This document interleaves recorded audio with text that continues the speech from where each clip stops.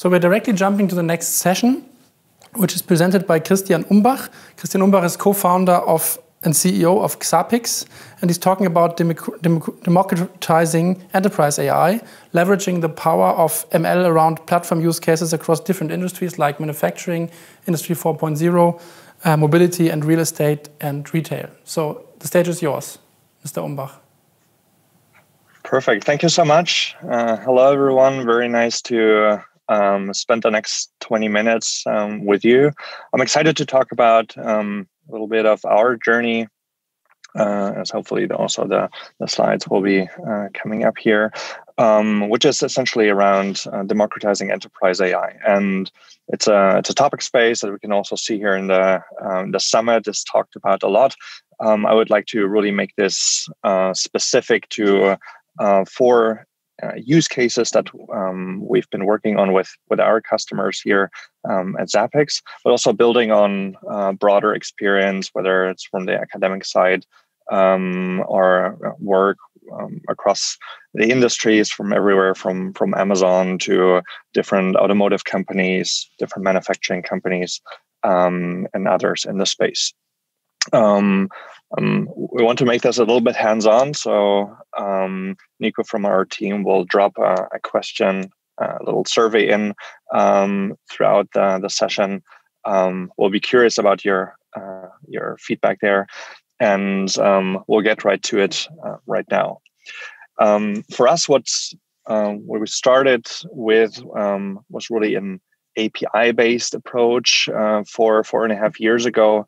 With Xapix to essentially build the basis of making data flow. But for us, it has become the basis of essentially building and scaling a company that now puts enterprise AI very much in its core.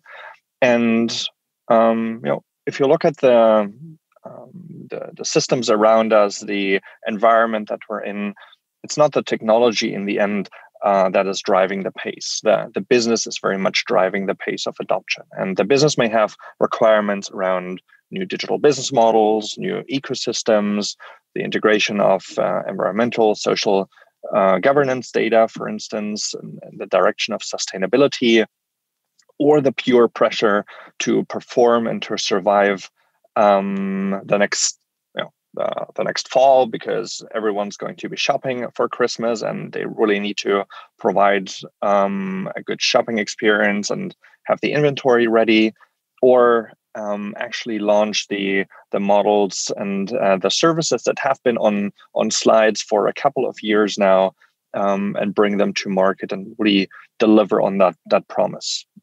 Companies today fall in the entire spectrum, from being very nascent to being obviously ones that have maybe been working for 10, 15 years on the topic space. And in our session today, we want to highlight a few elements, because what I feel strongly about is that the topic of AI and the benefit from AI can be leveraged along the entire spectrum. But at the same time, democratization means that everyone has access to it, which I think today in the market is not necessarily the case, not because the technology is not out there, but because the link between the business side and the technology side is sometimes missing. So when we say enterprise AI, what we mean by that is essentially looking at 3 different steps. The first critical part is the unification piece. Unifying data, making data flow in that sense, is the underlying basis of any activity that you want to realize. There are a lot of companies out there, I think a lot of teams, which start with the model. They want to build the perfect AI, they want to build the perfect model. And I think it's unfortunately it hasn't proven to be the right way to approach the problem, because while they may have the perfect model, it doesn't get the real data in production. So that's one of the reasons why the stats already. 87% of projects in that field oftentimes fail because they fail to deliver the return on investment. So we feel strongly that it starts with making data flow. And it ends with the connection piece. Connecting the enterprise is key to, again, have that end-to-end flow. And then in the middle, you can actually start introducing machine learning models, again, as a evolutionary path, maybe starting really from like simple models, even simple functions there, and then being able to get into very comprehensive models. And we'll have a few examples around that now. So if we zoom out of those three steps a little bit, really what we're seeing in this picture here is going to carry us a little bit through the presentation overall, is essentially the necessity, obviously, to connecting real-time systems, and more real-time systems, whether it's from sensors, whether it's just the magnitude of data that is passing through and is being provided from both newer systems, but also more legacy systems, depends on what you're connecting to. And then when it comes to machine learning, actually leveraging the property that machine learning models today, in the vast majority, can be made accessible through an API. And for us, we've built comprehensive tooling around that to just bring that into a no-code or low-code setup, where you can just plug in your model in that context. And then in the end, your model should be doing all the magic that you've designed it for.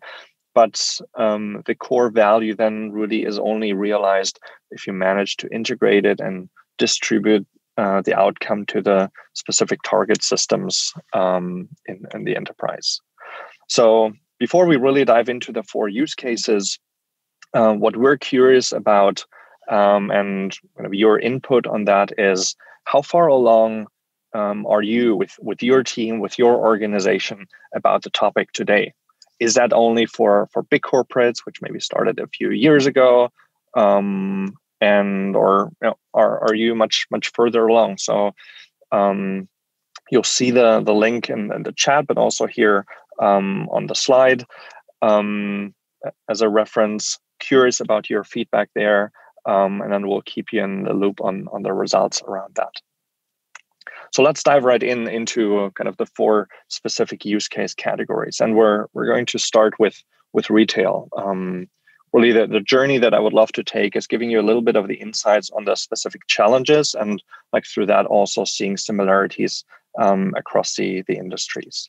So the first one here is in one of the most exciting fields right now in terms of speed and velocity, the aggregation of e-commerce sellers, e-commerce firms. You can, if you want to dig into it a little bit, it's usually in the fulfilled by Amazon business. There's a huge industry coming up, which is buying up individual sellers.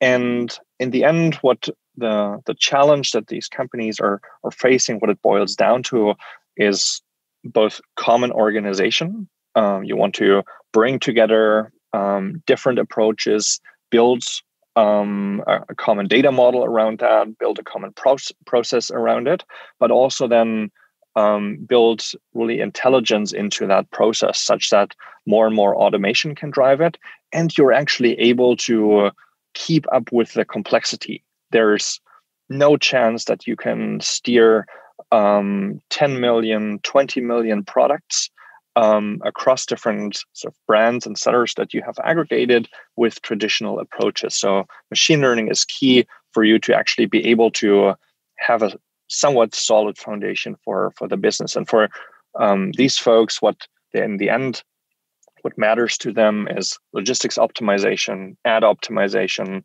product pricing, but also even figuring out the right financial information in that context. And while maybe some of that information isn't as real-time critical, the pure mass of information here makes this a very solid technical challenge as well. And one of those drivers around the technical challenges is the complexity of channels. In this case here, think about a company that wants to distribute through Amazon, wants to distribute through Facebook Marketplace, through Shopify Marketplaces, and so forth. In the end, to do this effectively, they're communicating with the APIs behind all of those marketplaces and are now aligning these processes and bringing in intelligence. The picture that many of them sort of initially faced was kind of the spaghetti here that is shown. So really a complexity that was hard to manage on their way, while they actually want to rather focus on the right side of the picture, focus on the business outcome around logistics, ads, and so forth.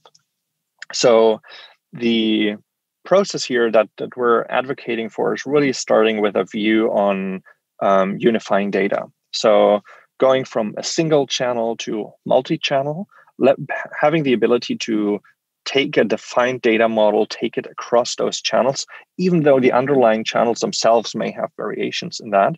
That is key to embarking on that process. The second part then is around connecting the enterprise. You want to have the data actually end up where your teams need it, in a data warehouse and an ERP and other systems. And only then the third step is really bringing in further intelligence. Maybe initially just a logic, a rule-based function, but then leveraging that into building out more insight there. Now, let's accelerate into manufacturing. Somewhat similar picture, different context here. But again, we can see that the complexity starts with the ability to connect to different machines, cameras, and other systems on the manufacturing side, bring it in, bring it together, and then feed the right target systems with that around production data, repair order data, and so forth.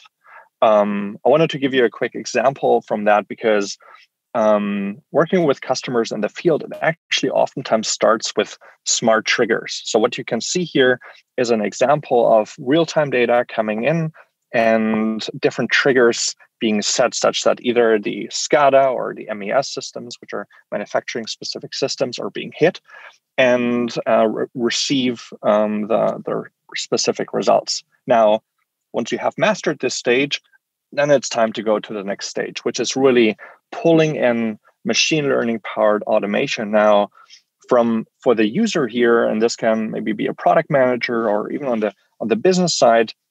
This will look like something that's for them, it's actually not a big difference whether it's a simple function or a machine learning model, because what it's delivering for them is an insight into how their business should react in this. So what we can see here in this example, you have real-time data that's coming in, it's going to a model, and based on the result of the model, actually different actions are being taken. So maybe in this case here for our demo, for the Slack channel, a warning is sent or a specific alert, depending on the results that are being delivered.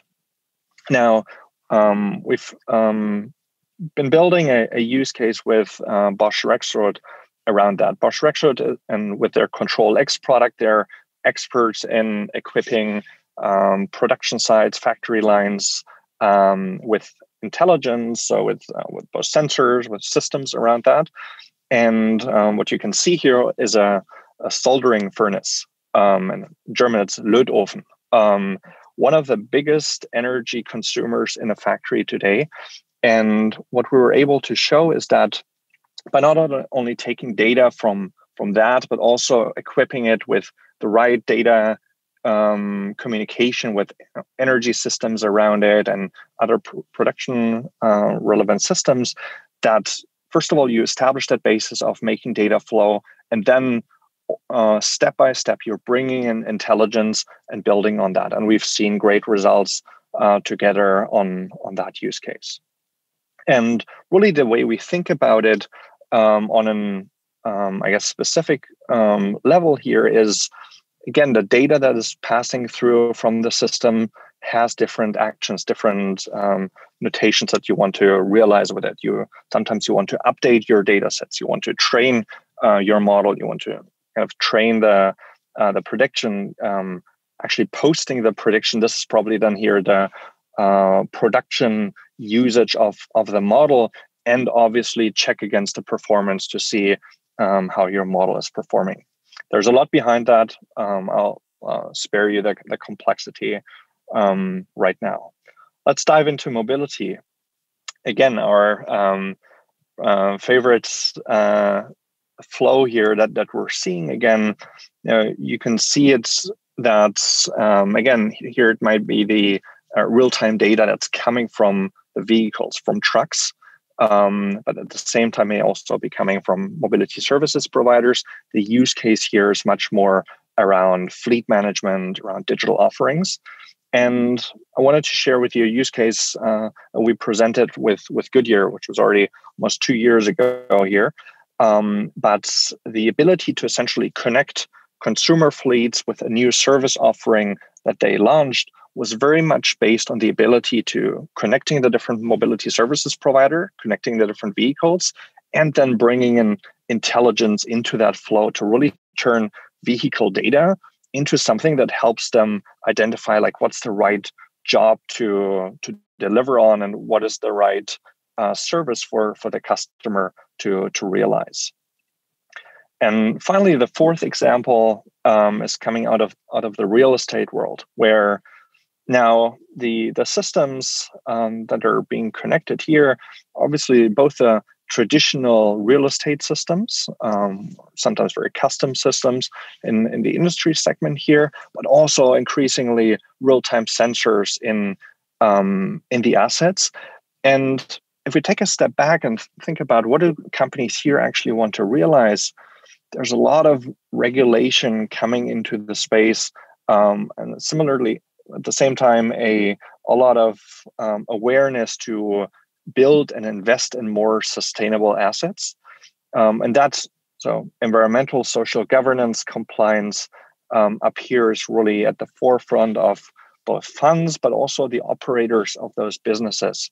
So having the ability to manage the data flows and then here again, bring in intelligence is key. And we have an example here from Stefan from HIH Group, who shared this last year, where based on the tooling that we provide them, but initially built an integration layer, but then on top of that, really realized what they framed as a digital real estate passport service, which is in the end machine learning or an AI-powered ability to figure out the right performance, the right forecasting for the real estate space, and bring in essentially the right additional data to enrich it and to really explore the right connections.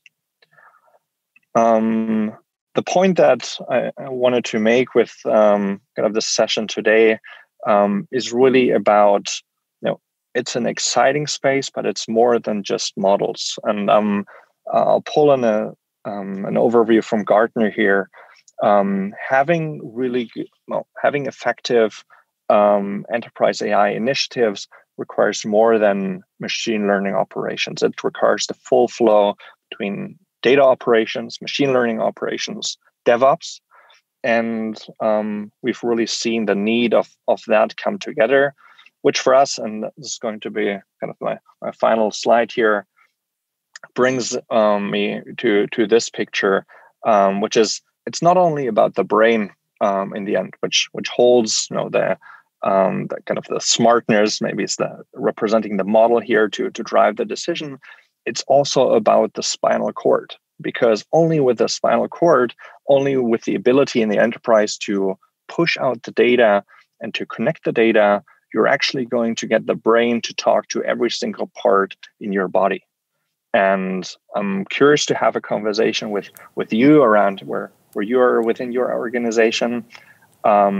We've made some of our products available to the open community. If you want, you can try them out. Otherwise, feel free to ping our team with feedback, curious on a deep dive. And I thank you for your time today. Thanks a lot for the presentation. I think we have time for one question I would like to address to you. You were talking about democratizing enterprise AI. So could you give us some insights in how companies who don't have experience with data a lot, with AI a lot, how they, when they use your platform, how they build their own within company ecosystem, within company knowledge based on in the cooperation with your ecosystem or your platform? Yep. So the democratizing part really goes back to a key fundamental parts. One is price point. Like a lot of organizations don't have 5 or 10 million to spend for their first big AI project. And that's, for us, what we see is that by actually identifying a few key systems to connect, they can already start with initially quite simple automation and then understand much better where to specifically spend and connect. And it's at a price point which is 10 to 100 times lower than what a traditional AI company would probably come in with. The other part is really about the focus on no-code and low-code components in the tool set, because not everyone needs to be an expert in a specific field here. You can't be an expert in data ops, machine learning ops, and DevOps at the same time. So leveraging low-code components actually makes this topic much more open to companies and to teams in general, because you can bring in your specific knowledge while we essentially help augment and you could say automate the flows around that then, such that it really becomes much more accessible as a tool, as a platform for the teams. Thanks a lot for the presentation, also for your considerations regarding this second layer. Thanks a lot for the presentation. Feel free to connect to Christian Umbach in the following parts of the Big-Data.AI Summit, and see you soon. Thank you.